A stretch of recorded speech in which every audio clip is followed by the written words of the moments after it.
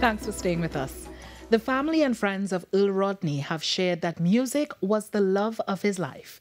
TTT News visited the family home on Tuesday, where they shared some of their fondest memories of the pan legend who passed on Sunday.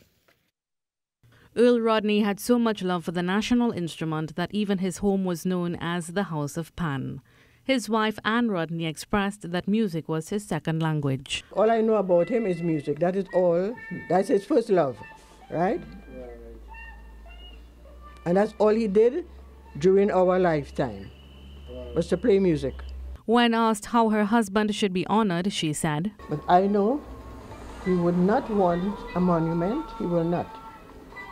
If they decide to do something with youths concerning pan, but as far as maybe building something or putting his name on something, that is not something that he would have wanted. His granddaughter, Anna Mae Maguire, said from an early age she and her cousins were introduced to music. He was a very special musician and gave the young members of the family, myself and my siblings, my cousins, the opportunity firsthand to interact with the mighty Sparrow, the Lord Kitchener. And a memory I would never forget is interacting with Marsha Montano in this said yard.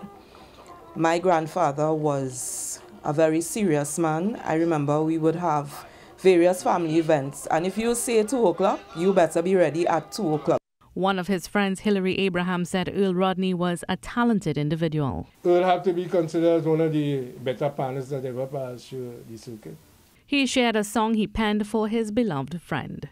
If I only have my way, but Earl, you're so far away. We'll miss you every day. I know we'll meet again one day. Mahalia Joseph-Wharton, TTT News.